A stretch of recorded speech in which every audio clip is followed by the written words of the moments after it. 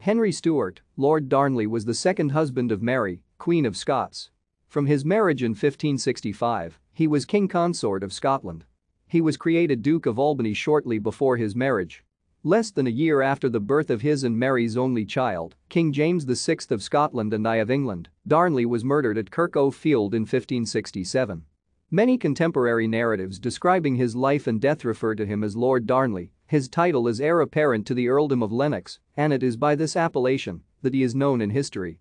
On his mother's side he was a great-grandson of King Henry VII of England. He was the second, but eldest surviving son of Matthew Stuart, 4th Earl of Lennox, by his wife Lady Margaret Douglas, which supported her claim to the English succession. Darnley's maternal grandparents were Archibald Douglas, 6th Earl of Angus, and Queen Margaret Tudor, daughter of King Henry VII of England and widow of King James IV of Scotland. Henry Stuart, Lord Darnley, was born at Temple Newsam, Leeds, in the West Riding of Yorkshire, England, in 1546. Thank you for watching.